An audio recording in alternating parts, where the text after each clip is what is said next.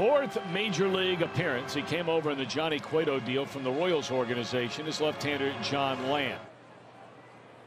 And does. Good breaking ball. And he paints the outside corner with a 91-mile-per-hour fastball.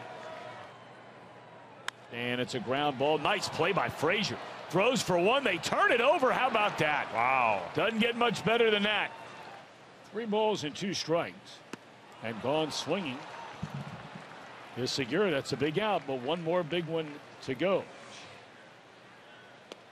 Not too much higher. We'll get back to this in a little while. But anyway, the Brewers take the lead. So it's not like they're just getting to know each other here. Should be 2 here with Perez running. And it is a double play, and that will end the inning. That's a quick inning right there, and a much needed quick inning.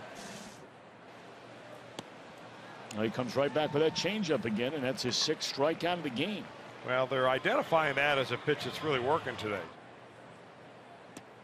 And he takes care of Peralta on strikes. 7 of them. Members in good standing. Yes. What an impressive 6th inning. That is 8 strikeouts for Lamb. He's not walked a batter.